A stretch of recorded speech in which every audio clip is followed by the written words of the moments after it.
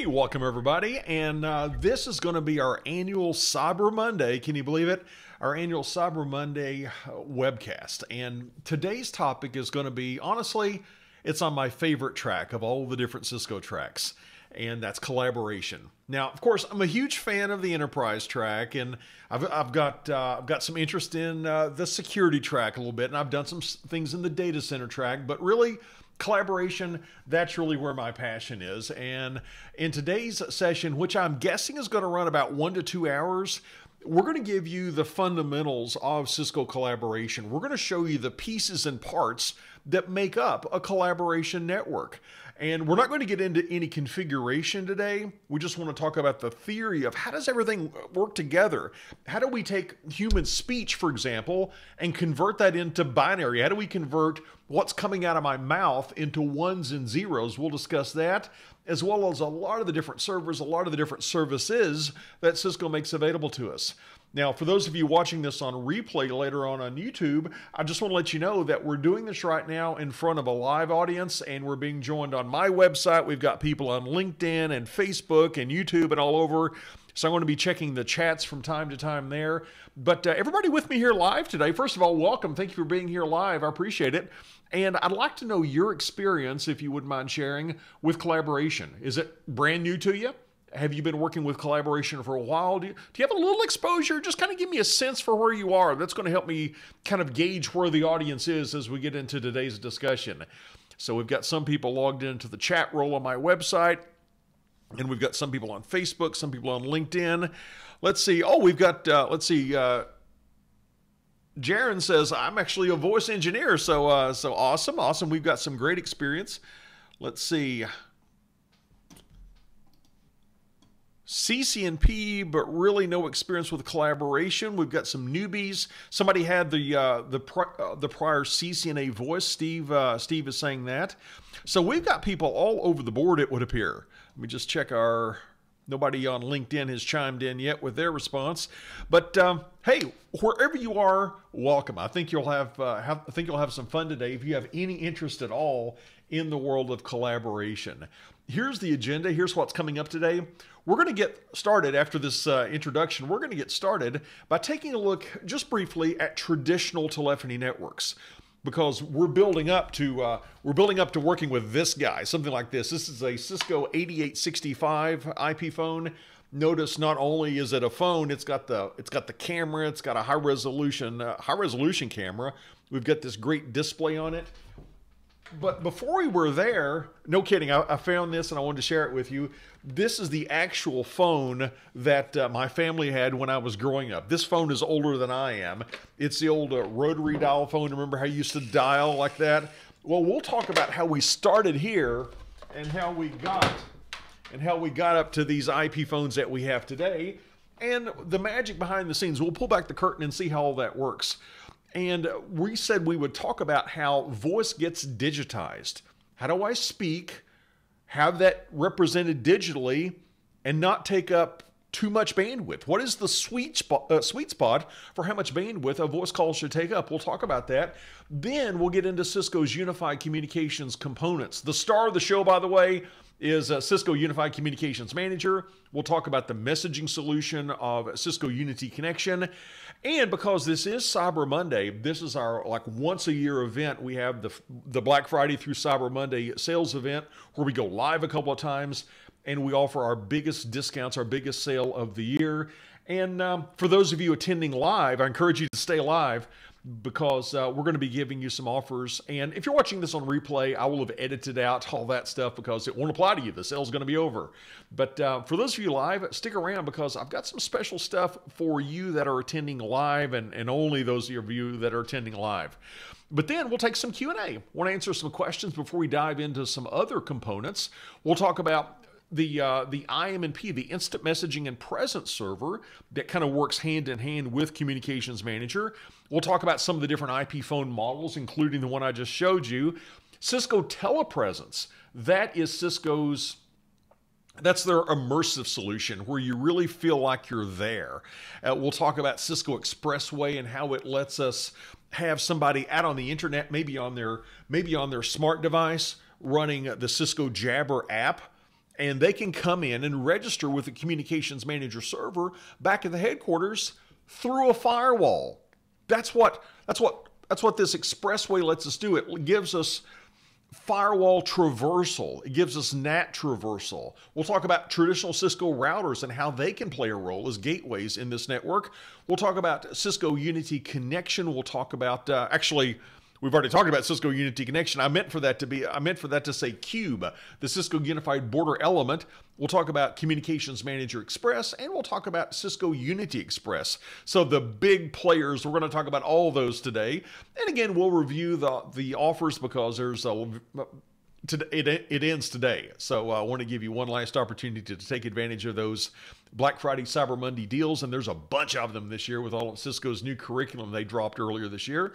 We'll take some Q&A and we'll wrap up. Again, my guess is it's going to run about 2 hours, just so you can work that into your schedule if you can. For those of you that don't know me, you just kind of stumbled across this, here's my super quick bio. And again, my name is Kevin Wallace. I've got a couple of CCIEs. Let's see, coming up next year, we'll make my 20th anniversary as a CCIE. I've got one in enterprise infrastructure and one in collaboration. And I've been working with Cisco gear since 1989, since the very first Cisco router. Does anybody remember the old Cisco AGS Plus router? I had 2 of those where I worked, and I used to work on those. I taught Cisco courses for Cisco Learning Partners for about 14 years, and then I started my own training company. I've been doing this now for over 6 years with Kevin Wallace Training, or KW Train. Real-world experience includes being a network designer. I was one of 5 network designers down at Walt Disney World in Florida. In fact, the coolest project I got to do, I was the guy that got to design the network that tied together the Magic Kingdom and Epcot and the studios and Animal Kingdom and a bunch of the resorts. And if you ever join me in one of my live courses, I talk a lot about some Disney stories and how things work behind the scenes there. Written a bunch of books. I think it's around 16 or so. I kind of lost count with Cisco Press, done a bunch of video courses for them. I was honored to speak at Cisco Live a couple of times and got some awards for that. Bottom line is, I'm passionate about this stuff. I've lived and breathed Cisco for over 3 decades. This is my favorite track. I cannot wait to get started and share some of this with you.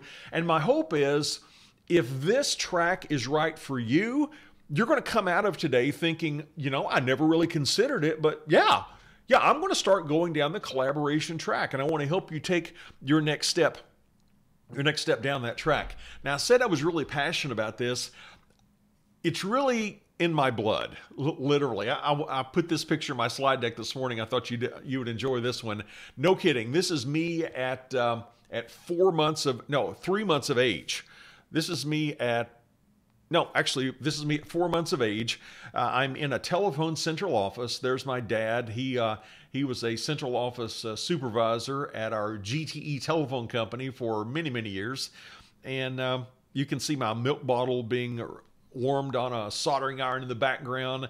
Those of you that go back in the world of telephony, this is an old step-by-step Stroger switch with all the clicking and clacking, and I kind of grew up in and around a telephony environment, so I just love this stuff. Kind of grew up with it. So let's talk about traditional telephony networks for a moment. The way businesses traditionally did telephony was they didn't want to buy a phone line for every phone that they had. For example, I used to work at a university. I managed their phone network, and I think we had like 6,500 or so phones on campus. Do you think we went out and bought 6,000 lines from the phone company, 1 line per phone? That would be a big phone bill, wouldn't it, at the end of the month? But statistically, you recognize not everybody is using the phone at the same time.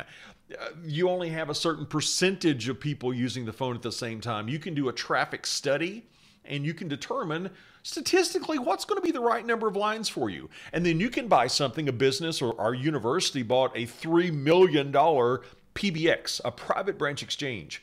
That's a privately owned phone system, and that allowed us to have, I think we had originally about 210 phone lines coming in from the telephone company, and that was being shared by over 6,000 phones. And it worked fine because not everybody was using the phone for an outgoing call at the same time. So that gave us a tremendous cost savings, and that device, again, it's called a PBX, a private branch exchange. Now, if you're calling in from your home traditionally, if you still have a landline, I'm just curious, how many people have just gone solely to cell phones? You no longer have a landline. Go ahead and say, "Yep, that's me." Go ahead and put that in the chat if you would. Go ahead and chat that in. Somebody says, "Yep, you were born to do tech." I love it. Somebody said, "Yeah, I really think I was." Yeah, a lot of people have been cutting the line. Yeah, we're getting flooded with people saying, "Yep, we cut the lines. We're just cell phone only now." I am as well. But traditionally, you would have like a phone like this, and you would have what was called have a connection called the local loop that would get you back to your local CO, your local telephone company central office. And you would pick up the handset, and there would be 48 volts, negative 48 volts of DC across a couple of wires in this phone called the tip and ring wires. When you went off hook, it closed a circuit and current started to flow, and that's what gave you dial tone. Well, that was how it worked for individual users in their home. But we talked about these PBXs that companies had.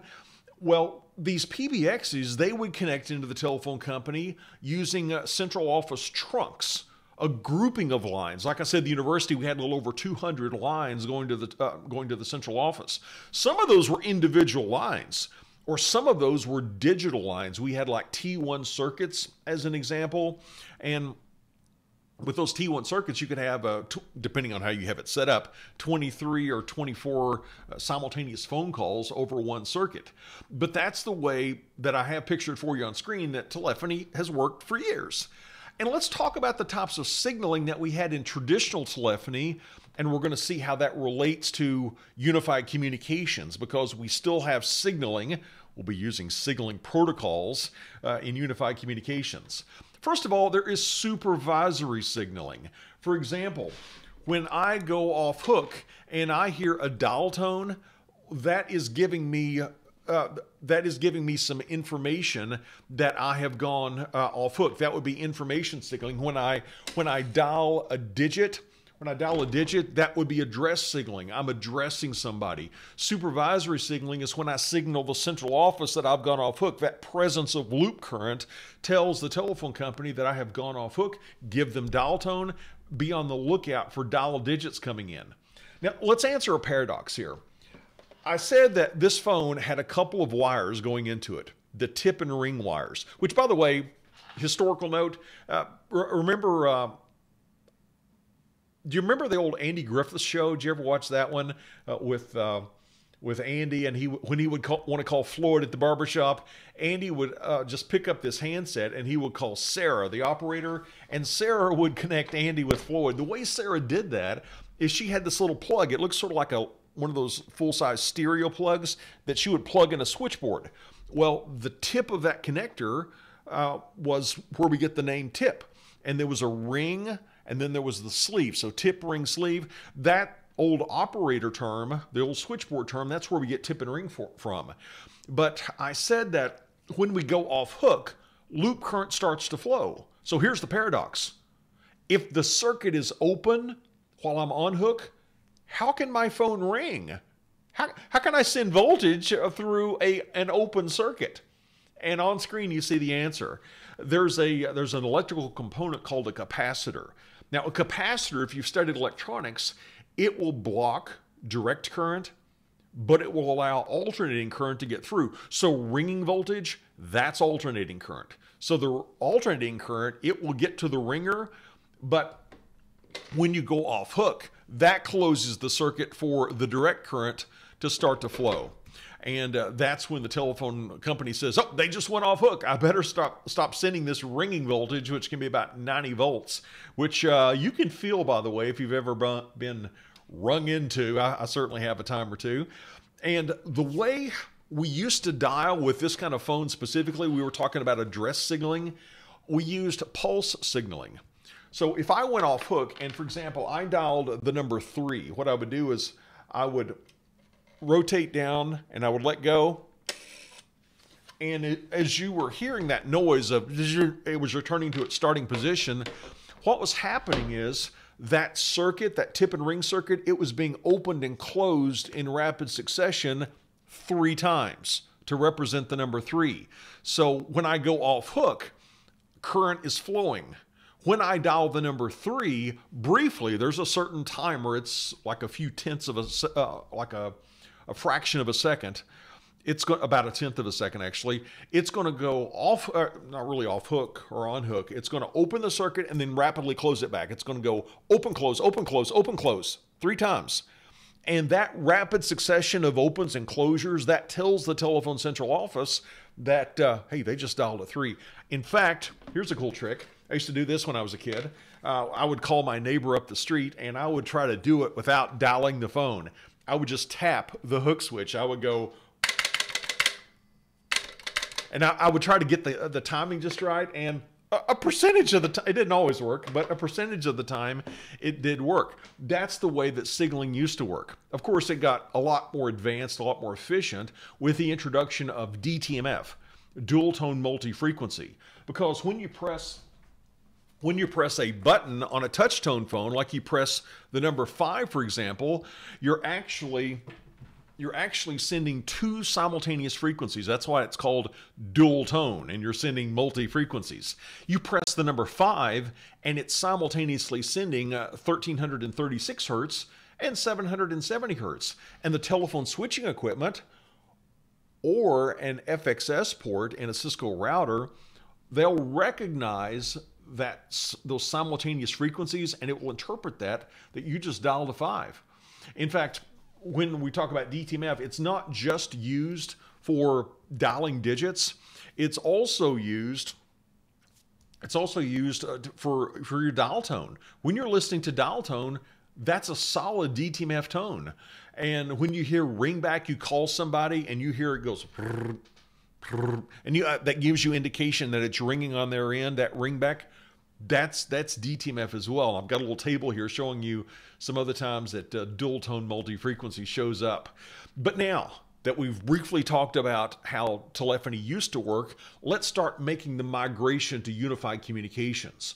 And step 1 of that is just voice over IP. You see, when I used to work at a university, we had remote campuses. And in those remote campuses, we would have like a video network, a voice network, and a data network. And those were literally 3 separate networks. You could go into the wiring closet and you could see, here's the wiring for voice, here's the wiring for video, here's the wiring for data. They were separate networks. But kind of like they said in the Field of Dreams, if you build it, he will come. It's not they will come. Well, listen carefully, it's he will come. Now we've got these high-speed, highly redundant, highly resilient data networks. Why not send data and voice, and maybe even video over a previous data-only network? So what we can do, instead of having a bunch of trunks going out to the PSTN that our PBX is connected to, a baby step towards unified communication is to take those PBXs and connect them in to something like a Cisco router. And the Cisco routers that have a data connection between themselves, they can convert the PBX signaling and the actual voice. It can convert it into signaling protocols that we'll be talking about today, like SIP, like the Session Initiation Protocol. And the voice media itself, it's carried by a protocol called RTP, the Real-Time Transport Protocol. And there are a few different ports. I said we could just plug into a Cisco router. Do you plug into an Ethernet port? No, there are special voice ports. There is an FXS port, a foreign exchange station port, and that's where you would connect in a phone. And the FXS port, it kind of acts like a telephone office switch, because it's going to provide you dial tone. It will interpret your dial digits. The FXO port, foreign exchange office, you could connect that into the central office. It acts like a phone. The FXO port can basically dial digits. It can send a call, it can receive a call, it can answer an incoming call. And then primarily used just for PBXs, we had E&M. Earth and mouth, ear and magneto, different literature calls it different things. But this is an analog circuit that allowed a PBX to connect into a line, like a tie line they were called, that went off to another site. Okay, that's the way that we can start to move in to unified communications. But now we've got possibly analog waveforms coming from the PBX that we need to send into the router and have the router convert that in to ones and zeros. How do we do voice digitization? Well, there are a few steps involved here. We need to take, here's the end game, we need to take the continually fluctuating analog waveform like you see on screen and somehow convert it into digital, convert it into ones and zeros. And the way we can do that is through sampling. If I measure the amplitude, the volume, in other words, if I measure the amplitude and the polarity, are we a positive value? Or are we a negative value? If I measure the amplitude and polarity frequently, like I'm showing you on screen, it's a game of connect the dots. I just connect all those dots on the other end. If I can represent each dot digitally and I send those digital representations of the dots to the other side, the other router, that other router is just going to play a game of connect the dots. And it's going to reproduce approximately what that waveform was. It's kind of like when you go to the movies. If you still go to the movies, I haven't been to the movies since COVID, but I know some of the movie theaters are still open. But you go into the movie theater and you're watching up on the silver screen. Normally, you're watching that movie at about 24 frames per second. You're not watching smooth motion. You're watching 24 still images projected in rapid succession, but it looks like smooth motion. That's kind of what's happening with voice. We're not sending a continuously smooth audio waveform, but it sounds like it approximately because we're sending all these dots and then we're connecting the dots. But the question is, this is the big question, how many dots, how many samples do we take per second? With the movie, I said it's commonly 24, but on your smartphone, you might be doing 30 frames a second or 60 frames a second. How many dots, how many samples per second do we need to take with voice? Well, if you don't take enough, like here, I've used too few dots on screen. And if I play a game of connect the dots now, you see that the resulting waveform looks absolutely nothing like the original waveform. That's called an aliased signal. If you want to take some notes, I'll point out several terms as we go through today. An aliased signal is when we have an insufficient number of samples to accurately reproduce the original signal. So what is that magic number? The magic number comes from a gentleman that was back in the 1920s. He was a college professor. Later, he worked at Bell Laboratories. His name was Harry Nyquist. And he developed what was called, later it was called the Nyquist theorem. He actually laid the groundwork in the 20s, and then there was another collaborator that helped develop it further in the 30s, and eventually it turned into what we now know as the Nyquist theorem, but it kind of originated back in the 1920s. And the Nyquist theorem says this: if you want to represent a waveform based on samples, the minimum number of samples you want to take is twice the highest frequency. What is the highest frequency for voice calls? Well, human ears, they can hear, well, I should say young human ears. If you haven't listened to a lot of loud music like I did when I was a teenager, a healthy human ear can hear between about 20 hertz, about 20 cycles per second at the low end, to about 20,000 hertz at the high end. And mine has, I was shocked. I thought, I've got perfect hearing. But just the other day, one of my daughters and her boyfriend were over, and we were talking about this, and he had this little thing on his phone. He plays guitar, so he's got all these little audio things, and it would play different frequencies. And it was like, okay, tell me when you stop hearing it. And it's like, okay, now. And my daughter's like, really? You don't hear that? Because I think mine dropped out at somewhere like 14 kilohertz or something. But the great news is for voice, we're not trying to do Dolby surround sound. We're not trying to get super high fidelity. With voice, we're trying to get 4,000 hertz and below. Because statistically, over 90% of human speech intelligence occurs below 4,000 hertz. So we're going to be able to understand someone just fine if we just represent 4,000 hertz and below. So according to Mr. Nyquist, the number of samples we should take is 2 times 4,000, which is 8,000. We're going to take 8,000 samples per second. And let's say that we take those samples and they look sort of like this. Here's the volume, here's the volume, here's the volume, here's the volume, and we try to assign numbers to this. Now, this is called pulse amplitude modulation to start with. Pulse amplitude modulation, or PAM. And this is where we have it's called a carrier frequency. We've got this one frequency that represents all these different volumes and polarities as well. But do you notice an issue here? I've got these numbers, and I'm saying if you're anywhere in this range, we're going to give you the number 1. If you're in this other range, we're going to give you the number 2. If you're in this other range, we're going to give you the number... Do you notice that nothing lines up perfectly with the number 1 or 2 or 3? There's error. You see the delta symbol I've got on screen? All of these are a little bit off. And that leads to a problem. By having these slight inaccuracies when we're trying to play this back, it causes what's called quantization noise. It sounds like this hiss, this background hiss. So we don't do it this way. Instead of using a linear scale like this, do you remember back in high school? I don't know if you did this in high school, but in high school we used to have to go buy graph paper. The logarithmic graph paper. Remember where you've had it was the powers of tens, like here's 1 through 10, here's 10 through 100, here's 100 through 1000. It was a logarithmic scale. Well, we use a logarithmic scale when we're sampling voice.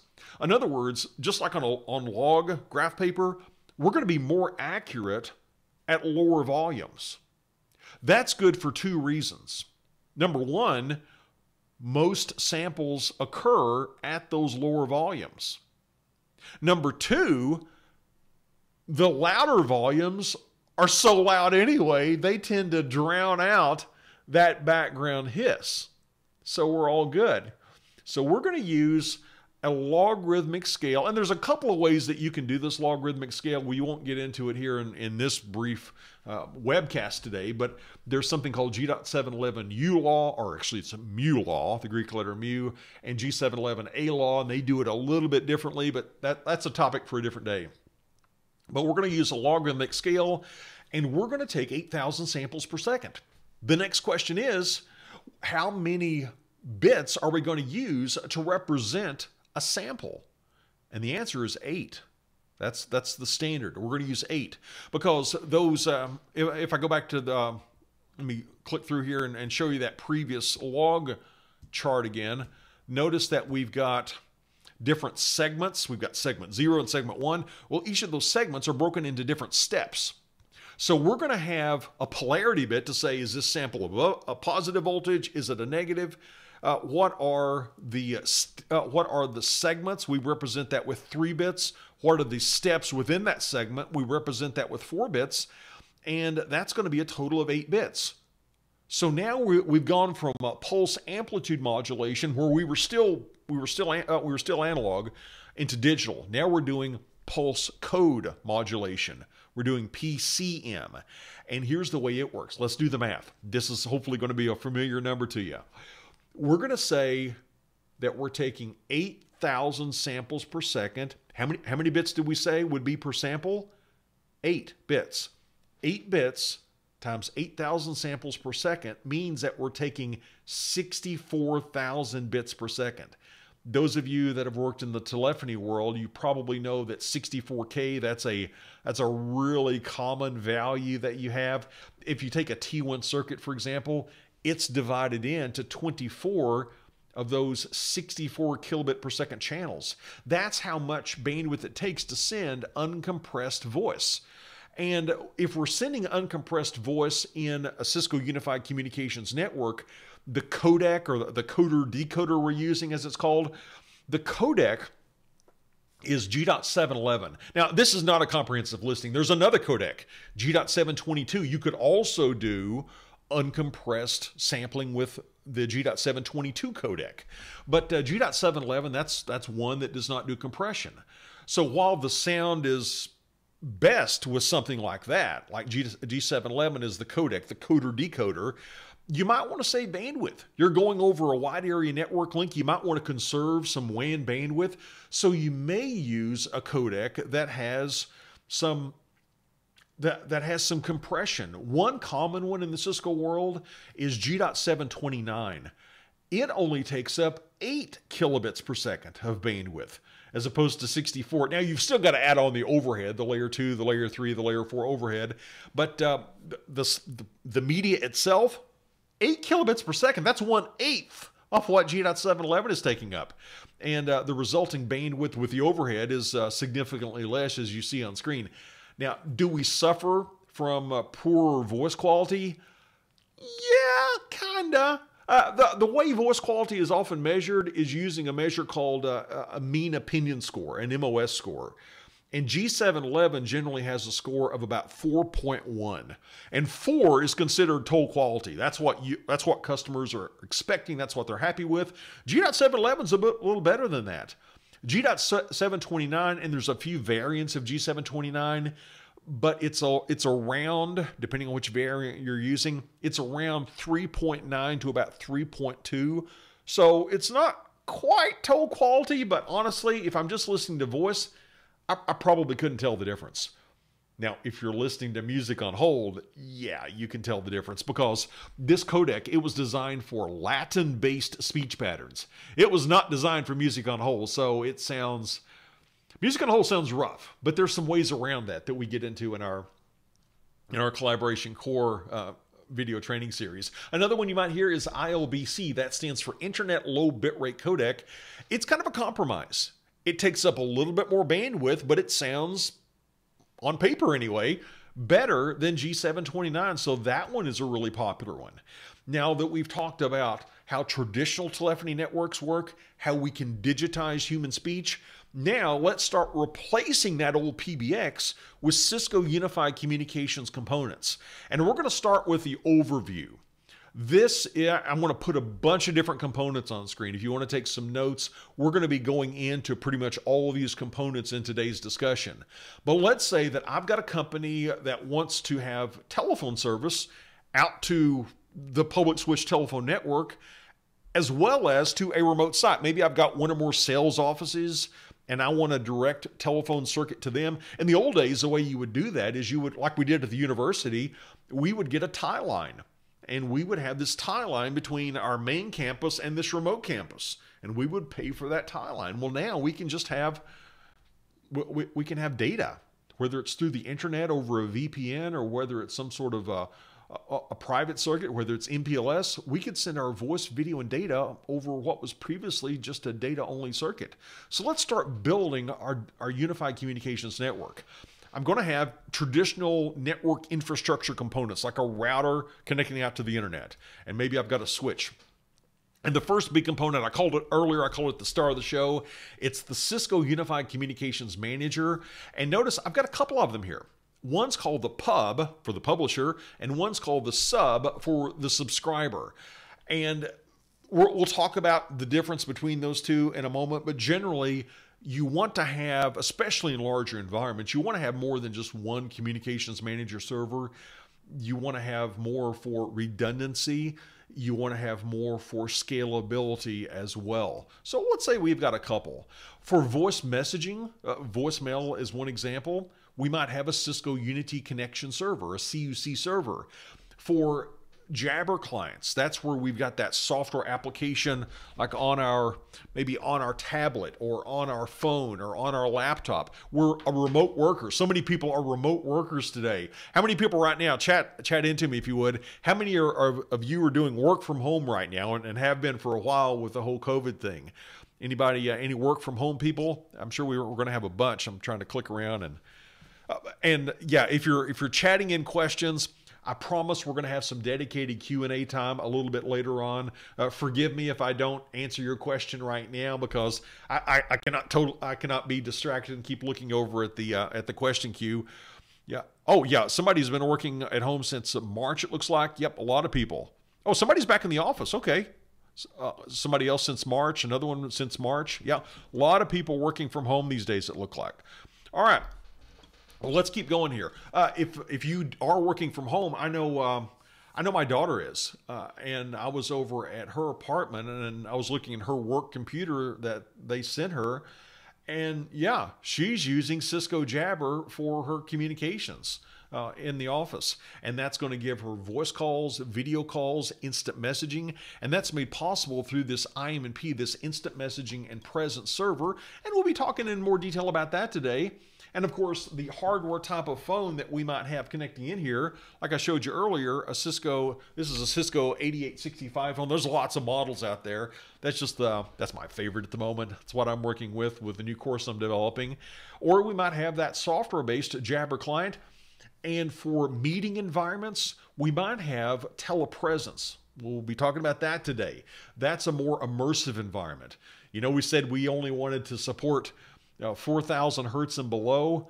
Not with telepresence. Telepresence, we're trying to feel like we're really there. We're like on the holodeck on the Enterprise, and it's like CD quality audio. So we are going for those high fidelity audio streams, the telepresence, and these big high resolution televisions. But in our networks today, yeah, we're probably going to have a firewall to protect us from all the bad stuff happening on the internet, which begs the question, you've got a Jabber client out there on the internet, and they want to connect in, they want to register with Communications Manager or your IM and Presence server. Generally, the firewall is not going to accept incoming connections like that. So how does that work? I'll explain it later in detail, but it's going to use a couple of Expressway servers. There's an Expressway Edge server that the Jabber client can connect to, and it's going to get us through to the Expressway C server on the inside of our network. That's the core. And in order for that to work, we're going to be pointing to a couple of different DNS servers, and I've got a slide on that coming up. But that router, it can connect us out to the PSTN, out to the rest of the world. There's another device called a Cube, a Cisco Unified Border Element. And that Cisco Unified Border Element, it's going to tie together a couple of call legs. For example, if you're going out not to just your regular telephone company, there are companies now called, for your notes, an ITSP, an Internet Telephony Service Provider. Not an ISP, an ITSP. You can connect to them via a data connection, and it's their responsibility to have all the T1 circuits and all the circuits going into the telephone central office. You're just connecting to them digitally, or you're typically going to do that through a Cisco Unified Border Element. Or maybe you're connecting out to a remote site. You often do that using a Cisco Unified Border Element. And you might be going over the IP WAN to do that. So let's go over to that remote site. At that remote site, we've got a router, and that router might be configured as a CUCME, a Cisco Unified Communications Manager Express router. That is a call agent. That is a PBX replacement on a smaller scale. It's like the small office version of Communications Manager. It's got a bunch of features. It's not as feature rich as Communications Manager, but it's really good. I mean, it's really, really good for the small to medium-sized offices. And within that office, yeah, we can have our phones register with Communications Manager Express locally. We can have our Jabber clients working, and they could be registering over the WAN back at the headquarters. And for a trimmed down or a scaled down voice messaging solution, we can have something called CUE, Cisco Unity Express. We're going to be talking about all these components today, so let's take some notes. Starting off, like I said, with the star of the show, the Cisco Unified Communications Manager. First of all, I need to get on just a bit of a rant, if you'll pardon me that. Pet peeve. When I started working with this 2 decades ago, the server was called a Cisco Call Manager server. That was true for version 3.0, 3.1, 3.2, and 3.3. Then Cisco transitioned from a Windows-based platform to a Linux-based platform. They went to version 4, and they changed the names. The server was then called a Cisco Unified Communications Manager server, not Call Manager. Call Manager became a service that ran on the Unified Communications Manager server. So I just kind of get this little inside every time I hear somebody talk about a Call Manager server. Don't be that guy or girl. Please don't call it a Call Manager server, because that has not been accurate for over 15 years. It is a Communications Manager server that's running the Call Manager service. I'm sorry, just a pet peeve. Okay, I'm now off my soapbox about that. But Cisco Unified Communications Manager, we kind of call that the PBX replacement. And it's going to be based on a server. And yes, today, most of the time, we're going to be running that as a virtual machine based on something like VMware's ESXi. And the way a call is going to work, extension 2001 sent call signaling up to the communications manager server down to, and said, hey, I'd like to call 2002. And that was done via the SIP, the Session Initiation Protocol signaling, to say, I want to call this number. And communication manager server says, I know where they are. They registered with me earlier. Let me send them a SIP message. So we send that message down to 2002 and they say, yeah, I'll talk to 2001. And we send a message back saying, here's what we support. I support this codec. I support this way of doing faxes if we're trying to do faxes. I support this type of DTMF relay. All of our parameters that we support. And we kind of have this negotiation about what are the parameters of the call we're going to be setting up. And once all that's decided, the communication manager kind of steps out of the way. It's like in a boxing match. You have the referee in the middle between the two boxers, and they give them each the rules, and they say, okay, box. And the referee steps back, and they just kind of go at it. That's what's happening here. The communications manager is stepping back out of the way, and now these two endpoints, they're talking directly between themselves, not going through the communications manager. We're talking directly between themselves using a protocol, for your notes, called RTP, the Real-Time Transport Protocol. That carries the actual voice media, and it also carries our video media if we're doing video calls. And you can see that the packet flow that I've animated for you on screen, it goes directly between those two devices. And I mentioned earlier that we normally don't have just a single communications manager server. It's normally more than one. Well, when we have more than one that share a database of here's all the phones we know about, here are the gateways we know about, they share this database, and that grouping of communication manager servers that share the database, they're called a cluster. Again, that's going to give us redundancy. If one goes down, another can take over. It's going to give us scalability, because at the very, very high end, if you have a virtualized communication manager server, top of the line, at best, one server is going to support a maximum of 10,000 IP phones. And you can have 4 servers doing that within a cluster. So you can have 40,000 IP phones register within a cluster. Are you limited to 40,000 phones? I mean, I used to work at Walt Disney World, and we had, I think at that time we had like 60-some thousand, well, they're not employees, they're cast members, 60-some thousand cast members at Disney World. If everybody had a phone, that would not even be supported by a single cluster. The great news is you can have more than one cluster. You can just scale this indefinitely with multiple clusters, and you can tie them together with these inter-cluster trunks.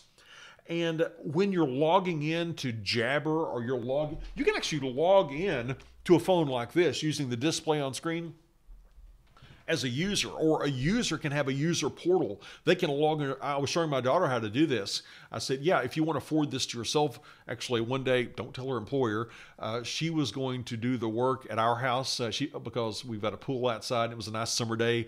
She said, Dad, can I forward my phone, my business phone, to my cell phone so I can go like work out by the pool? And I'm like, yeah, go to this user portal, and here's how you set up your call forwarding. So you can log in as a user and do that kind of thing. And instead of having a user database on the communication manager server, which you absolutely can do, by the way, it's a lot more efficient for a company to have just one big database, one big directory of users. And I've asked my students for years what they use. Over 90% use Microsoft Active Directory to do that. And they're going to be able to pull, or they'll be able to validate user credentials from that centralized repository using LDAP, the Lightweight Directory Access Protocol. We can integrate with that. And like I said, we can communicate with other clusters. We're not limited to that. Or we can communicate with gateways. I mean, what I've talked about so far, we've got 2 phones within the same environment. What if I want to get out to the rest of the world, out to the PSTN? Well, we can send signaling up to a gateway, like a Cisco router, and it can then communicate out to the PSTN. Now that signaling that we're going to be using between the communication manager server and the gateway, it can be one of three things. It can be H.323, SIP, or MGCP. And if you're going down the collaboration track that Cisco just released earlier this year, if you look at the blueprint for the collaboration core, the CLCOR exam, you have to know about all three of those. You have to know how to set up your gateway to work with all three of those protocols. That's something we cover in the course that we're developing for CLCOR. And then you have to know about the time division multiplexed, or the TDM circuit that goes from the gateway, the router, out to the PSTN. It might be a T1 circuit. It might be a T1 circuit configured to act as an ISDN PRI circuit. That's on the exam blueprint. It's been around for decades, but it's on the exam blueprint that Cisco released this year. So we cover that in the course as well. And to talk just a bit more about that clustering, I said we had publishers and subscribers, and I said they all shared a database. Well, here's the deal with that. The publisher has the read-write copy of the database. The subscribers, they just have a read-only copy of that database. And that's going to make things a lot more efficient. We write changes to the publisher and they get pushed out to the subscribers. That way, every subscriber doesn't have to be able to write database changes to every other subscriber. But in addition to that database replication, there's also intra-cluster communication going on. And that means this is real-time data. So I go off hook. Well, everybody in that cluster needs to know that extension 2001 is now off hook. Well, that kind of information is sent through that inter-cluster communication, which is a full mesh. Now we're going to talk about one more server, and then we're going to take our first Q&A break of the day. So if you've got questions, we'll be doing those, I promise, very, very shortly. But the second big component I want to discuss is Cisco Unity Connection. And I really hesitate to call this a voicemail solution, even though it is a voicemail solution, but it can do a lot more than this. You can set up some really advanced call routing rules and menuing systems. There's a lot you can do with Unity Connection. But yes, at its essence, we often think of it as a voice messaging solution in the fact that it can do voicemail. And it's based on Linux. It's going to be running probably in a virtual machine, much like Cisco Unified Communications Manager. And it's not solely designed for a communications manager call processing agent. Remember, we talked about companies had PBXs. The university I work for paid $3 million for their PBX. Maybe they don't want to throw that out the window as they're starting to migrate to a Cisco solution. Well, great news. Cisco Unity Connection, it can preserve your existing investment somewhat by connecting into your existing PBX. That's right. You can have Cisco Unity Connection work with some PBXs using a couple of different protocols, couple of different gateways that we won't get into today. Yeah, you don't have to get rid of your PBX right away to start migrating to Cisco Unified Communications. But normally what we think about and what you need to know for the collaboration exam material is how you integrate this with Cisco Unified Communications Manager. Now, technically, there are a couple of protocols that you can use to tie together your Unity connection. Please take some notes on this because I know there's a lot of acronyms. There's a couple of protocols you could use to tie together your Unity Connection voice messaging server with your Cisco Unified Communications Manager server, your call agent. One of those is called Skinny, SCCP. That's the Skinny Client Control Protocol. To give you just a bit of a history lesson on that, back in the 1990s, Cisco got into the voice over IP environment by purchasing a company called Celsius Systems. Celsius spelled with an S.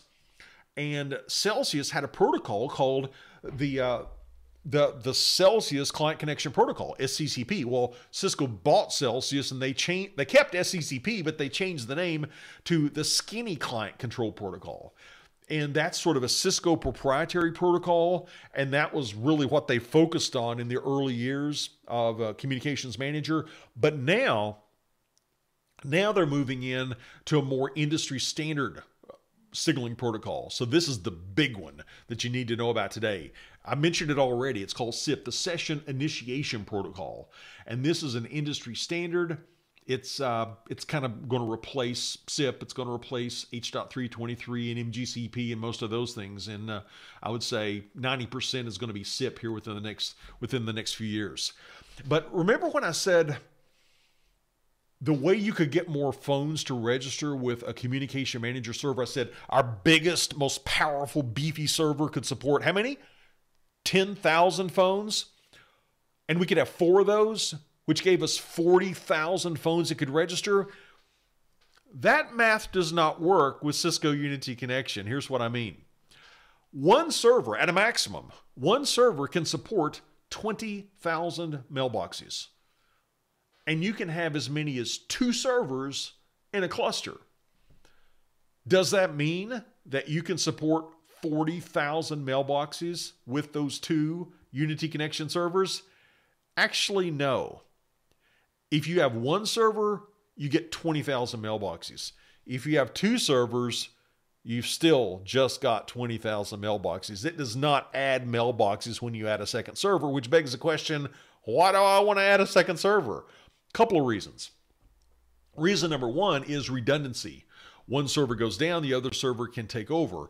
And there's a couple of protocols you can use to tie together different clusters of these. You can use a Cisco proprietary approach called an inter-site link, or there's there's something called voice profile for internet mail, VPM. That's an industry standard that will do it. But another reason you might want to have multiple servers in a cluster is that at a maximum, you can have 250 virtual voicemail ports on a server, which means you've got all these users, and from time to time, you're going to have a user checking their voicemail. Now, obviously, not everybody's going to be checking their voicemail at the same time, so you don't need to support 20,000 people checking their voicemail. But at a maximum, you can have 250 users checking their voicemail. You've got 250 ports. Well, if you do have 2 servers, those ports do add together. So you can have 500 voicemail ports where you can have 500 simultaneous users communicating with your voicemail system. But you don't get extra mailboxes by just adding another server, unfortunately. And it's kind of interesting the way it works when you think about it. You've got your communication or your Cisco Unity Connection server, and let's say we've got this phone. Let's say my phone is 2002, and I've got a voice mailbox on the Cisco Unity Connection server. And we've got somebody out on the PSTN. If that's me out on the PSTN, I'm working from home. If I call the number of the Unity Connection server, it's got a number I can call directly into, then that's a direct routing. I'm going directly to that server. And it sees a call coming in. I'm calling from home. It doesn't know who I am. Unless I configure it to recognize my caller ID, which is a possibility. But if I'm just like your average user calling in, it's going to say something like, welcome to KW Train. Your call is very important to us. Press 1 for sales, press 2 for technical support, and so on. We can have this menuing system, this automated attendant. But if somebody calls my phone from the PSTN, if I call into my phone and it rings and it rings and it rings for about 10 seconds, which is something that timer is something we can adjust. We show you how to do that in our course. We can adjust that timer to say, okay, if nobody's answered in 10 seconds, they're probably not going to answer.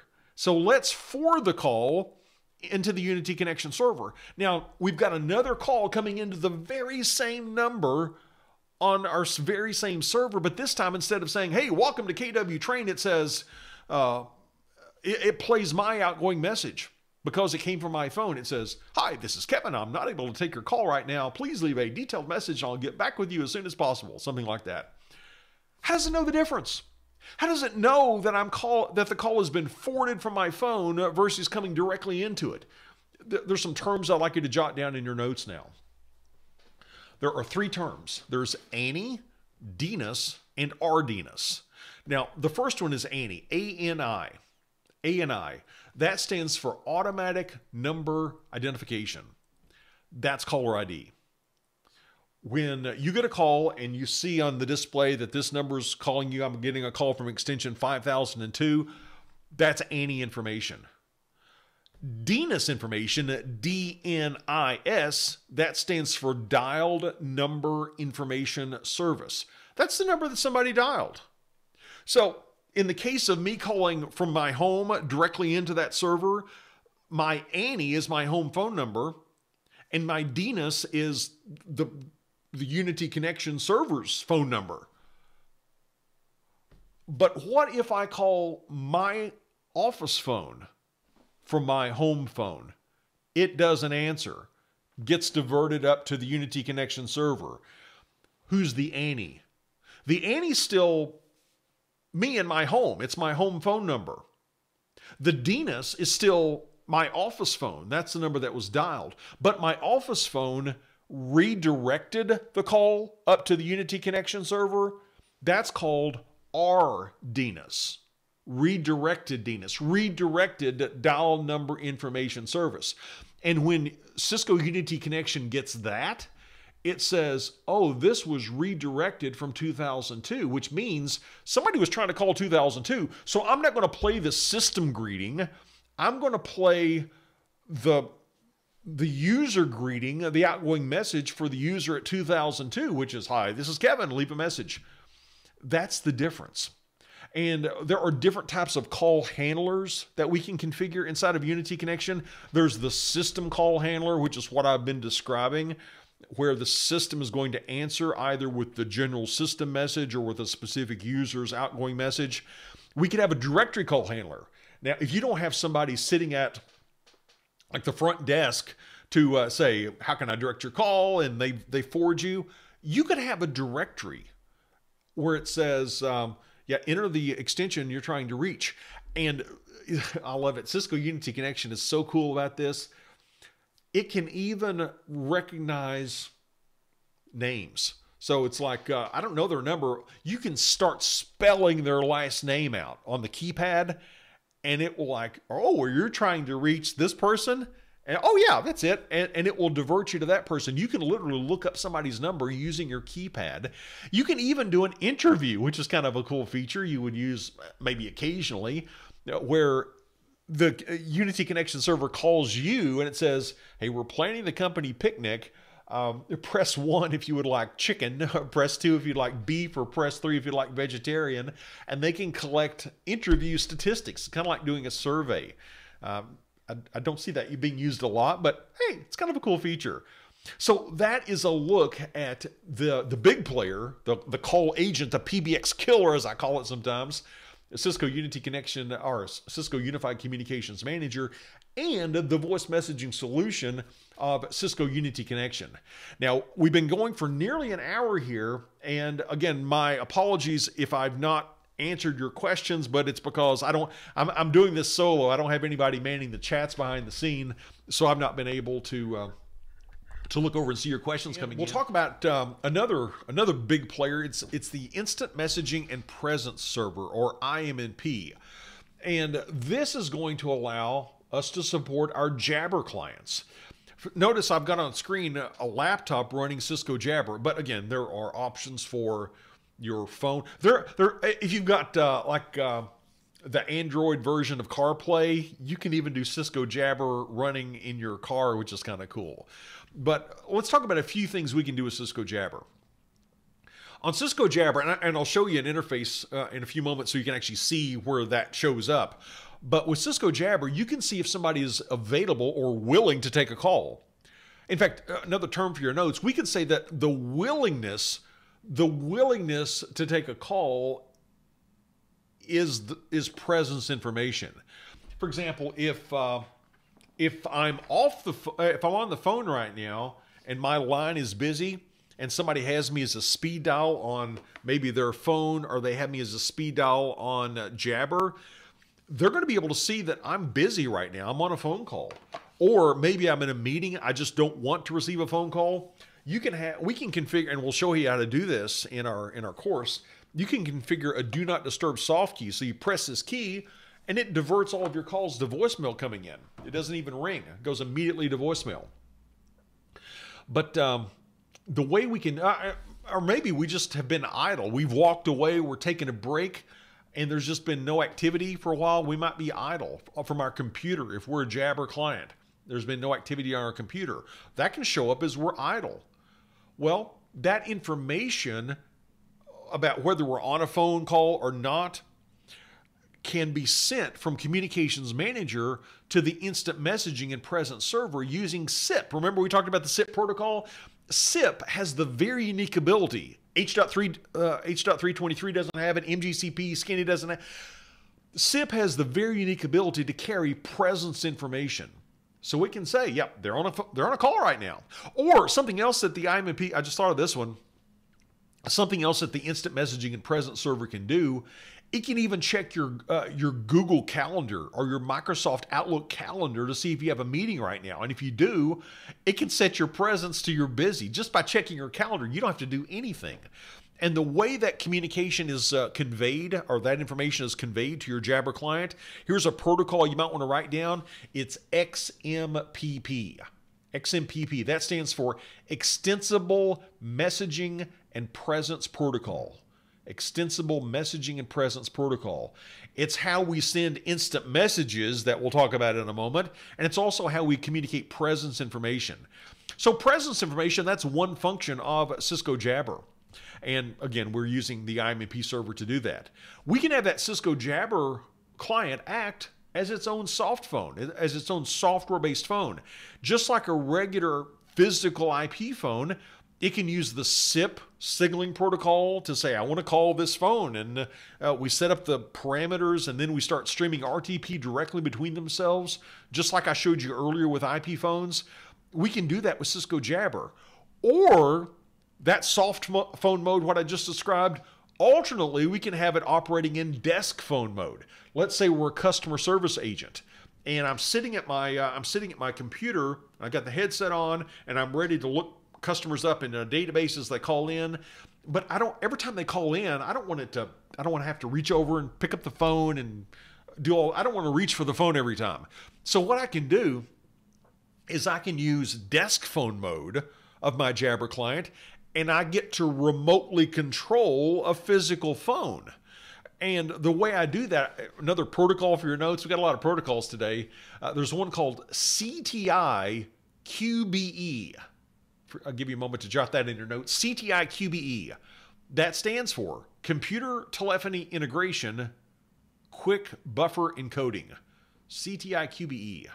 Computer Telephony Integration Quick Buffer Encoding. Think of that as a remote control protocol. It's a way that we can tell our phone to go off hook, as an example, or go on hook, or just about any kind of signaling message. And that's sent to the Communications Manager server, which translates that CTI QBE information into corresponding SIP signaling messages that are sent to the phone that we're controlling.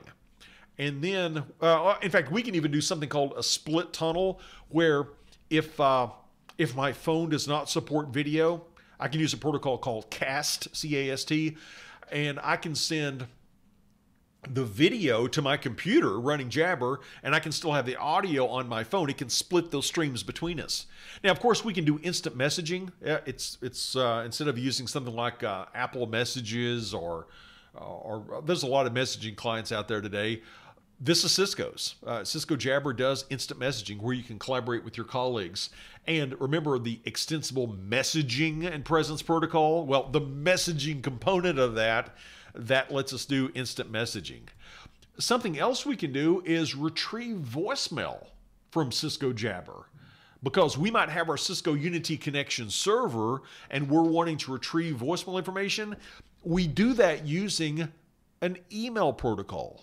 If you're pulling email down from something like your Google Mail account, you're probably using the protocol of IMAP. IMAP is going to be SMTP, that's the way we send mail, but we retrieve mail using IMAP or sometimes POP3, but we're going to use IMAP to retrieve, not email, but voicemail. It's going to be like audio files that we're pulling down via that email protocol, and we can listen to our voicemail right there on our Cisco Jabber client just by clicking.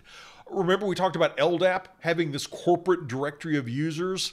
We can query that LDAP server, probably a Microsoft Active Directory server from the people I've talked to, but yeah, probably LDAP or probably Microsoft Active Directory. You can look up users from your Jabber client, and that's just a sampling of the things we can do with Cisco Jabber. Now, I know I threw out a ton of protocols in that discussion. So if you want to jot these down, here's one more opportunity. The main signaling protocol that negotiates what codec are we using. How are we sending DTMF tones? Are we using early offer or delayed offer SIP? That's using the session initiation protocol. The actual voice and video media is being sent via RTP, the real-time transport protocol. We talked about that remote control protocol, CTI QBE. We mentioned XMPP that would be used for instant messaging as well as sending presence information.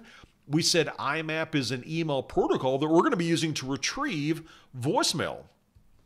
And we're going to be using LDAP to look up users in like a corporate LDAP directory. Something else that the CLCOR exam blueprint wants you to know about is different types of IP phones. Now, there is a wide variety. We've got a wide variety of Cisco IP phones. I want to focus on two models that I want you to know specifically for the exam. They're sort of the entry-level phones and the higher level, maybe the executive phones. The entry-level phones, as I would call them, that's the 7800 series.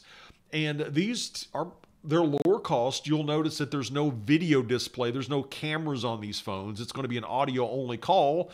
But you can have just a single line, maybe something hanging in the break room, or you might have your attendant that's taking calls coming in for a variety of offices that they're managing.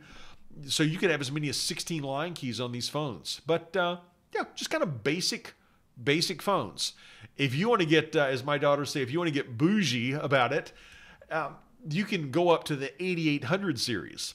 With the 8800 series, there's a variety of them. The one I was showing you earlier was the 8865. And it's one of them that not all of them do, but it supports something called intelligent proximity. Later, we're going to be talking about telepresence. That's the immersive experience that you can have with Cisco, where you're looking at people on these high resolution screens, and you've got this CD quality audio. It honestly kind of feels like you're right there in the room with them. It's really close. It's not 3D, but other than that, it's almost like you're really there. And a lot of times they'll be sharing a presentation like up on the screen. Well, what you can do with intelligent proximity is, let's say you've got your phone, you're dialed into this telepresence meeting, and you don't want to have to be squinting at your phone screen to see the presentation that's going on. You can have your tablet. It's going to your phone is going to recognize that it's in proximity with your tablet, and it's going to mirror the display on your tablet for the presentation that's being given. In fact, you can have, this blows my mind that this is even possible, you have your control of the presentation. So the presenter's on slide 10 and you think, what was slide 8 again? You can scroll back to slide 8 without interrupting what they're doing because it's being sent to your tablet. And your phone will automatically pair up thanks to that proximity feature. Kind of amazing. The video cameras are technically high definition. They're 720p cameras. Now, to be honest, the screens are not 720p. The cameras are. You're sending and receiving at 720p, but the screens, they're not quite 720p, but they're really tiny screens. I think that's okay. They still look really good. Let's see. One other thing, the one I showed you and another model, you don't even have to connect them to Ethernet. They're Wi-Fi. If you're in a place where you can get power to this phone, you can do it via Wi-Fi. So you can have one of those power bricks and just connect via Wi-Fi. Kind of cool. Now, I want to kind of give you an overview of how a Cisco IP phone can register with a communications manager server. How does this thing boot up? Let's kind of go through the steps. The first thing is it needs power. Now, I've already mentioned that you can get a power brick, and there's a place where you can plug in power in the back. I wouldn't recommend that. You're trying to plug this big power brick into the already overcrowded power strip underneath your desk. A much more elegant way of providing power to this is to do PoE, power over Ethernet. That's where, over the Ethernet cable directly, you're getting power for your phone.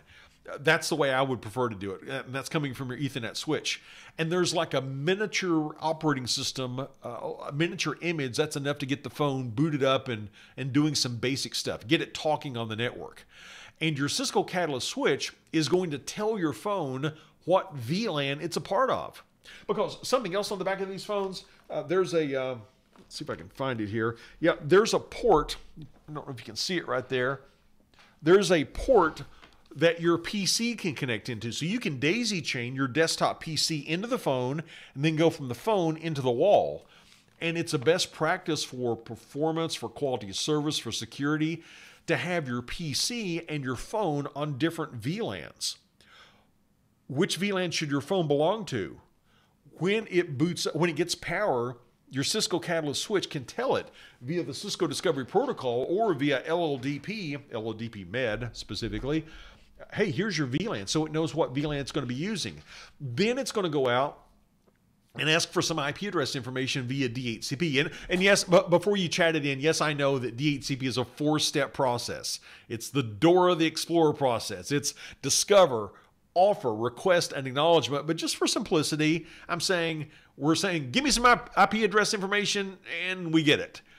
The reason I even bring up DHCP is, in addition to getting, here's your IP address and your subnet mask and your default gateway and your DNS server, we also usually will get IP address information for a TFTP server, a trivial file transfer protocol server. Why? Because when we do we go into the GUI interface on our communication manager server and we configure the parameters for this phone. We say this is your do not disturb button. We get all the configuration configured. Where does that configuration file live? It's an XML configuration file. Where does it live? On our communication server, which acts as a TFTP server. So the phone is downloading via TFTP its configuration. So it says, can you give me my configuration file? And we get it, and we can download other files. There's localization files, like in different countries, things are going to look a little bit different. We might be using different languages, but once we get all those configuration files downloaded from the TFTP server, then we're ready to register. One of the things it gets in that TFTP configuration file is a list of as many as 3 communication manager servers with which it can attempt to register. So if the first one's not available, it can go for a secondary or even a tertiary server. Kind of nice. Cisco Jabber, we've already talked about it a great deal. Just to give you a sense of the variety of the platforms, there is a client version that can run on Microsoft Windows, on Apple's Mac OS. There's an app for the phone, an app for Android. There's a separate app just for Cisco iPad. Not Cisco iPad, excuse me, Apple iPad. And if you've got Cisco Jabber for Android audio, if you got Android audio in your car, I haven't seen offer it for CarPlay yet, but I'm hoping that comes soon because I've got CarPlay. I'd love to see that. But yeah, you can even have this thing running in your car. And I was telling you all the things that it would do for you. Here we actually see a Cisco Jabber screen. And you see that there's a chat area. You can click on a button and we'll do instant messaging. You can see different colors like green or sort of orange or red to indicate if somebody is available or busy or away from their desk at the moment. There's a way to listen to our voice messages. Remember, we're going to be using IMAP to pull those down. We've got a button where we can toggle back and forth between soft phone mode, where we act as a phone, and desk phone mode, where we're controlling a physical phone. And we have a bunch of protocols here. Again, just to summarize, SIP, call control. XMPP, we've already talked about this. That's going to be used for messaging and presence information. Here's one we didn't mention that I'd want you to know for the exam, by the way, and it's SOAP. That's Simple Object Access Protocol. Simple Object Access Protocol, and that's used for you when we're logging in to IMNP. That login process is controlled with the SOAP protocol. And we've already talked about CTI QBE that's used for remote control. And here's the one that I kind of alluded to. I barely mentioned this when it's CAST.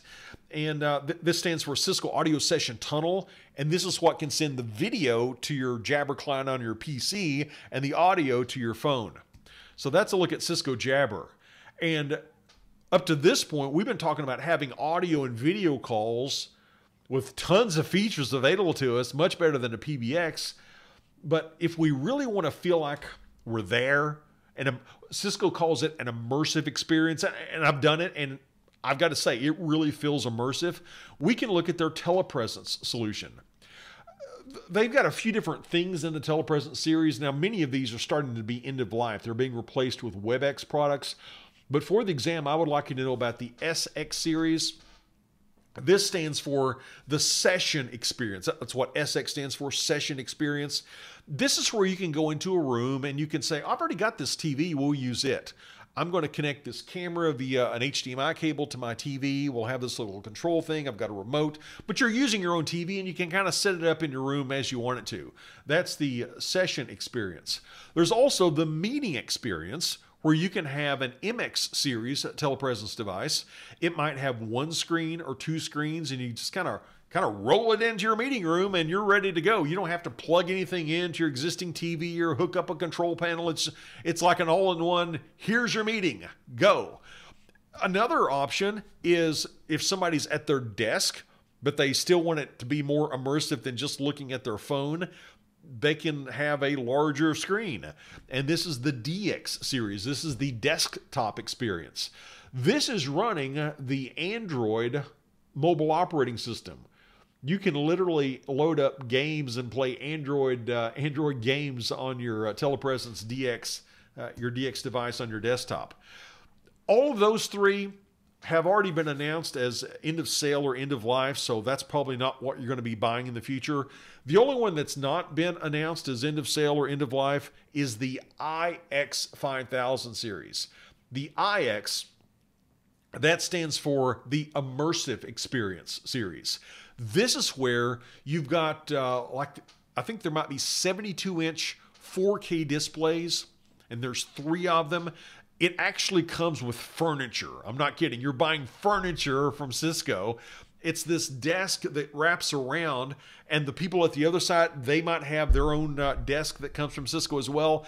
And it looks kind of like an oval desk once everybody's on the call. And you've got your little iPad type of device in front of you where you can see the presentation and scroll back and forth like I was telling you about. And yeah, CD quality audio, 4K TVs, 3 of them side by side. It's as close as you can get to feeling like with a telepresence solution as being really there. But I said that a lot of Cisco's telepresence stuff, it was being kind of rebranded and replaced with WebEx. So now Cisco has a series of WebEx, they have WebEx rooms now, where they have something similar to the MX series. You just kind of roll in these screens. Yeah, if you go out and buy one of these today, it's probably going to be part of the WebEx Room series. In fact, they announced at Cisco Live, which was virtual this year, they announced at Cisco Live, since so many people are doing like the Zoom meeting things now, if you're not using Zoom or if you're using Cisco's solution, they've got a WebEx client that sits on your desktop that's optimized for virtual meetings. You should go check that out on the website. It's got some pretty cool features. Now, let's take a step back and ask the question, how does that Jabber client out on the internet register with a communication manager server and or an IM presence server inside of our company if there's a big firewall in the middle that's blocking them? That's where the Cisco Expressway comes in. Let's say in this enterprise network, we've got this Jabber client inside the enterprise, and they want to register with Communications Manager. So they boot up, much like a physical phone, and they download their TFTP configuration file. Or actually, they're probably, since it's a Jabber client, they're probably already configured with the IP address or the name of their Communication Manager server. And they're going to do a request to a DNS server saying, "Hey, can you tell me the IP address of my Communication Manager server?" And that internal DNS says, "Oh yeah, sure, it's this IP address," and that Jabber client, it's going to have a direct registration with that internal Communication Manager server. There's no firewall in between it, nothing to block it. But let's shift our focus out to the internet. We might have a Jabber client there on the internet that wants to get in. How can that work? How can we come in through this firewall? Well, there are 2 parts to the Expressway solution. There is Expressway C, where C stands for core. It sits in the core of our network. And there's the Expressway E. It sits on the edge of our network, maybe exposed to the internet. Or here I've got it inside of a DMZ. A demilitarized zone, that's a zone in your network where you might want to put servers that are publicly accessible, like your web server, maybe an email server. But it doesn't give you access to the internal enterprise network. Maybe we put an Expressway E server there that people can get to from the outside. Well, here's what happens. Ahead of time, the Expressway C server, follow me on this, the Expressway C server, which is on the inside, it's allowed to go out of the firewall because the firewall's trusting people on the inside. It's allowed to go out of the firewall, so it goes out of the firewall and talks to the Expressway E server. And it sets up this session. We've now got an open, secured, an open, encrypted communications path between the Expressway C and the Expressway E, and we're going to leave that tunnel open. So we've got this tube, if you will, running between these two servers. So now our Jabber client on the internet says, hey, can I resolve the IP address of this communication manager server? And the DNS server out on the internet says, no, I don't know where that is. So we try a backup. We say, well, can you get me to this Expressway server? And we've registered that with our public DNS entries. And we say, oh yeah, I can get you the Expressway E server. So we have our Jabber client connect to this Expressway E server inside of the DMZ. And we've got that open communication path between the E and the C. So we're just going to flow through that open channel to the Expressway C server on the inside of the network, which is then going to direct us to the communication manager server. And that's how we have somebody on the outside get through the firewall. We call it firewall traversal. And oftentimes the firewall is doing NAT, network address translation. We're doing NAT traversal as well. Now, when you read about this feature provided by the Cisco Expressway, the actual name of the feature is called MRA, Mobile and Remote Access. And it's going to work for Jabber endpoints. It's going to work for your telepresence endpoints. And some, not all, but some models of Cisco IP phones will do that as well. Your Cisco iOS routers, been around for a long time. They can play a role in your unified communications network. For example, we mentioned this earlier. They could get us out to the PSTN. I can have a T1 circuit or an ISDN circuit, both of which you have to know according to the blueprint of the CLCOR exam that we're going to be covering in our course. You're going to be able to have this digital circuit that's going to go out to the PSTN. So the IP phone is going to use a signaling protocol to go to the communications manager, probably SIP, maybe skinny, probably not, but I included it for completion. It could be a third-party phone using H.323. I don't recommend it. You get almost no features other than you can dial a number. That's about it. So it's probably going to be SIP, maybe skinny, but probably SIP. We're going to set up a session with our communication manager server and say, hey, I want to call this phone number out on the PSTN, the public switch telephone network. And the communication manager server says, well, based on my route patterns, and there's a whole science we'll be getting into behind route pattern construction, I'm going to talk to my gateway. That's my way to get to that PSTN phone number. And the way we talk to the gateway might be via H.323, MGCP, or SIP. The CLCOR blueprint says we need to know about all three of those. And then we might be going over a PRI circuit, something else we have to know about on the exam. It could be a T1, an E1, E3, T3, or E1. Gets us out to the PSTN. And now we can have this back and forth conversation between an IP phone in the enterprise and this POTS phone, a POTS, that's plain old telephone service. That's a traditional telephony device. We've got this POTS phone out on the PSTN, and we've got this back and forth conversation going. That's one way that the gateway can help us out. The gateway, being a Cisco router, we can insert a module or some what look like memory modules sometimes, or a module like I'm showing you here, containing DSPs, digital signal processors. Because some of the work we have to do in the communications world, it's some pretty heavy lifting. It's processor intensive. And that's where we're converting back and forth between maybe the G.711 codec and the G.729 codec, or setting up a conference call where we're blending multiple call streams together. That's a lot of processor cycles. We probably don't want to burden our communications manager with that. So we can have digital signal processors that live inside of our gateway, and the communication manager can reference those. It can speak to those digital signal processors in our gateway, and it's going to be using Skinny to do that. It's still going to be using Skinny to talk to those, and those are called media resources. And we'll see how to set up those media resources in our CLCOR class as well. Another way a router can play a role here is acting as a cube, a Cisco Unified Border Element.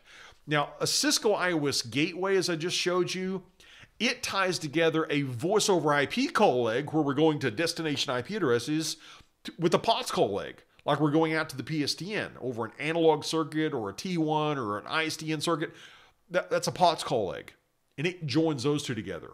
Well, a cube, a Cisco Unified Border Element, it ties together a couple of voice over IP call legs. When would we need to do that?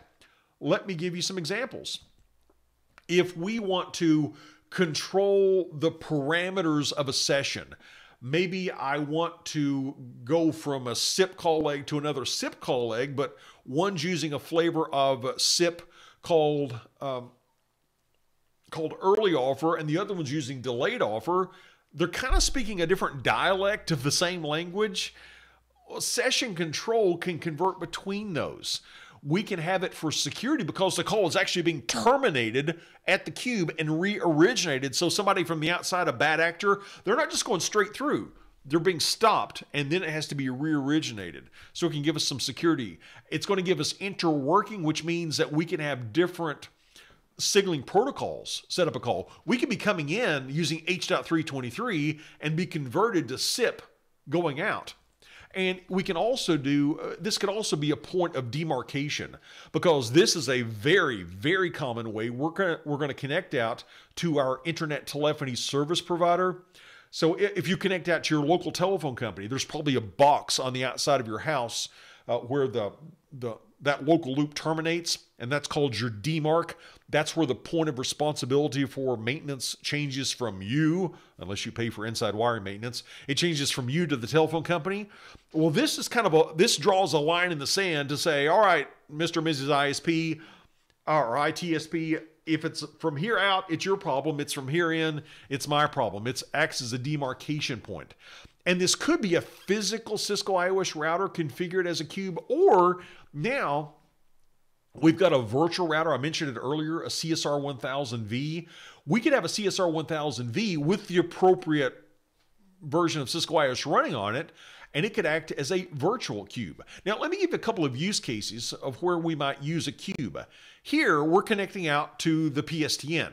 Not because we've got our own T1 or PRI circuits. No, we're going through an IP telephony service provider. So our phone, just like we've been talking about, it's going to send signaling messages to our communications manager, maybe SIP, probably SIP, maybe skinny, probably not, but possibly H.323, to say, I want to call this phone out on the PSTN. Communications manager looks at its route patterns and says, all right, we need to go to the cube. That's our next hop to get there. So we send it over to the cube. And the cube, and we're going to talk to the cube using either either SIP or H.323. And it's almost, in all cases, I'll say 9 times out of 9, it's going to be using SIP to talk to the IP telephony service provider. And the IP telephony service provider, the ITSP, it's its responsibility to have the T1s and the ISDN and all the circuits going in to your telephone central office. But once that signaling information comes back, now we can have this direct communication between the IP phone on the inside of our enterprise with this analog phone out on the PSTN. We're staying IP all the way from the phone to some service provider out there in the cloud, and they're converting it into the traditional type of telephony signaling. Another option is, or another use case is where you've got a remote site. Maybe you've got branch office 1 and the headquarters.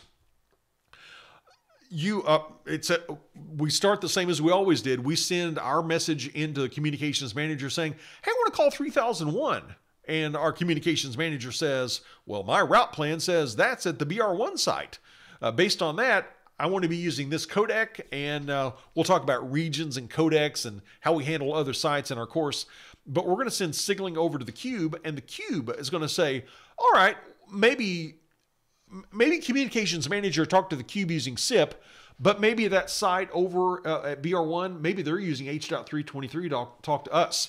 That's called interworking. We can convert between those, and we can, even though we're using different signaling protocols in those different sites, because the cube is doing that interworking, it's doing that translation, we can have an end-to-end call going between, in this case, extension 2001 at our site and extension 3001 over at the branch office. And that's a look at the cube, the Cisco Unified Border Element. Now let's talk about that remote office for a moment. How do those phones at the remote office get to a call agent? They could use the WAN. They could register over the wide area network with our centralized communications manager server. That's an option. Or they could use their own Cisco Unified Communications Manager Express. Or maybe there is no huge headquarters. Maybe this is just a small to medium-sized office. We've got one location. We've got 300 employees. We don't need a communications manager server.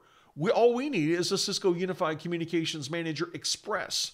And the Communications Manager Express, it can be based on a router, or we can even do it virtually. And if you use the virtual client, you run this as a virtual machine, at a maximum, it can support as many as 450 phones registered and as many as 113 simultaneous phone calls. And like Communication Manager, it's going to be handling our call processing. It's going to speak skinny or SIP that the phones can use to register or set up calls. And it works much like Communications Manager does. Once it negotiates the parameters between the calls. Now, instead of having a route pattern, we're going to have a series of what are called dial peer statements. We're going to get into dial peers in the course as well. And once the call is set up, just like with Communications Manager, we've got this RTP stream going directly between these two phones. We're not limited to just staying there in that router, though. We can certainly get out to the rest of the world. We could have T1 interfaces in our router that get us out to the PSTN, or we could even connect out to the internet, maybe via a VPN, and get to an IP telephony service provider. If we want to connect back to a Communications Manager big cluster running at the headquarters, we can do that. We can send SIP or H.323 and have this relationship with a big Communication Manager cluster back at the headquarters. And what about voicemail or voice messaging, to be more specific?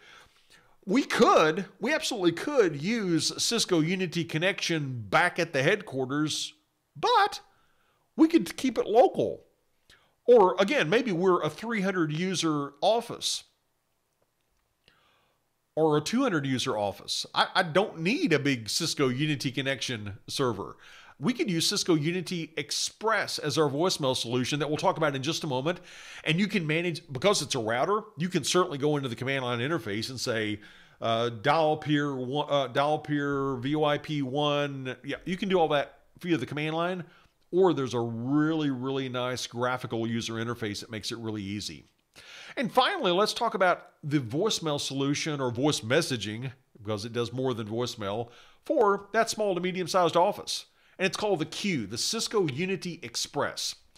It does do voicemail for us. It's a voicemail server, but in those smaller offices, that's where you might need an auto attendant, somebody that's virtually answering the phone like, hey, you've reached KW Train. If you know your party's extension, press this. You want to go to sales, press this. We can have this menuing system that plays out to callers coming in. And we can even do something, we can have this interactive voice response where we kind of navigate people through layers and layers of menus. I know that can be frustrating if you're trying to get to technical support somewhere, or press 1 for this, or press 2 for this. We can have these hierarchical structures. In fact, we can. There's a programming interface that we have where we can drag and drop. It's like object-oriented programming, and you can create this very complex structure for your IVR system. And this could be a module that you insert in your router. The way Cisco used to do it commonly is they would have an actual spinning hard drive on a module, and you would slide that in the back of your router. Or the ones that I would normally buy, because I was doing it in smaller environments, I would buy a module. It was a daughter board. And I would open up the router and I would physically plug it on top of the motherboard, and it would have flash storage. And that's where everybody's voice mailboxes would live. But now with the advent of all these virtual machines, you can have a VQ. This is a virtual version of Cisco Unity Express that can run on a virtual machine. So that, my friends, is a look at the big players in a Cisco Unified Communications Network.